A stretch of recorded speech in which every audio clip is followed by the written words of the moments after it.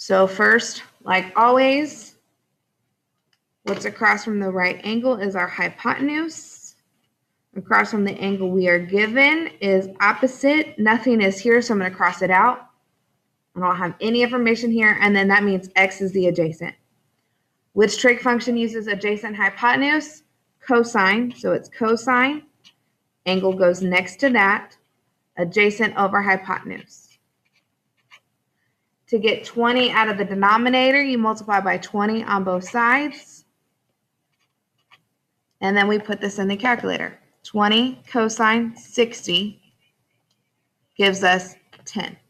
So it's 10 feet. I want to talk about one more case with you guys that might pop up on some of your practice. If I'm given a triangle, y'all can just draw this somewhere on your paper. If I'm given a triangle, they tell me this is 30 degrees. We're looking for the hypotenuse, and this is 10. Find your hypotenuse first, cross from the right angle. This is the angle they give us, so we're looking, there's the opposite, nothing's there, and we're left with the adjacent side. So, what trig function are we using? Cosine, and it's adjacent over hypotenuse.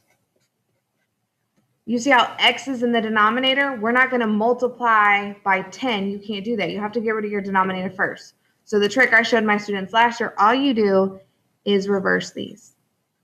You get x equals 10 divided by cosine 30.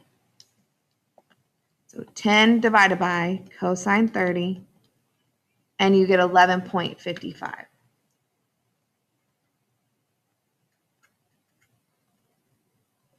So anytime x is in the denominator, you just switch these positions, and you're going to divide instead of multiply.